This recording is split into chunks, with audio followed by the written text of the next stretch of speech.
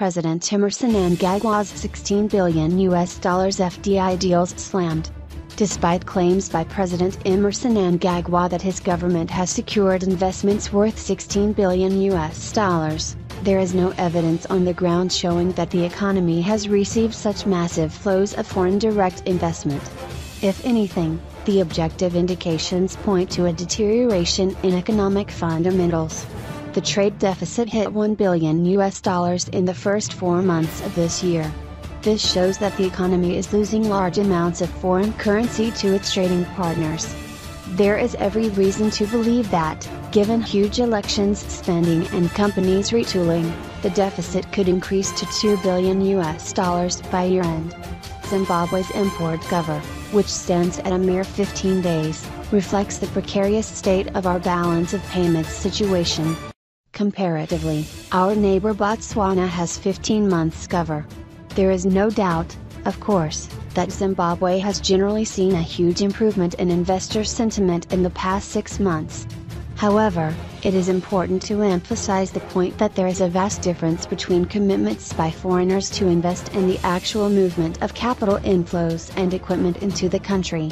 While politicians have the luxury of preoccupying themselves with wool-gathering rhetoric, the stark reality is that the ordinary citizen is bearing the brunt of a comatose economy. The economy is simply not productive enough to generate the capacity to make a difference in the quality of life. We are still deep in the woods. In fact, prices are shooting up, making life very difficult for consumers.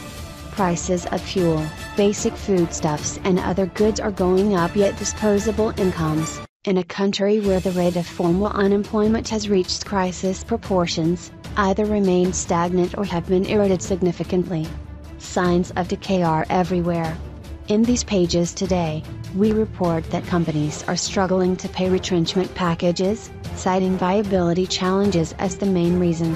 The deepening economic crisis, characterized by a crippling liquidity crisis, a severe cash shortage, low capacity utilization of less than 50% and obsolete equipment, has forced companies to downsize their workforce or retrench, fueling unemployment.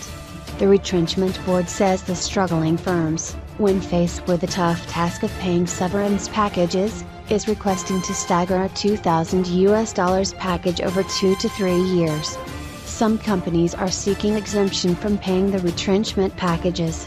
This is in violation of the law, which clearly stipulates that retrenched workers be paid 2 weeks' salary for every year served. The government's failure to solve the cash shortage is a major source of suffering. Desperate Zimbabweans are still sleeping in bank queues for just a handful of bond coins.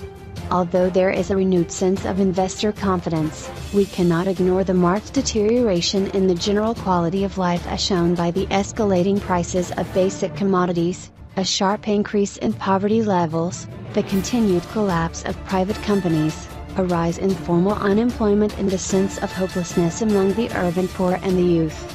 What Zimbabwe needs is a comprehensive strategy for socio-economic rejuvenation, not electioneering rhetoric about imaginary billions and false recovery.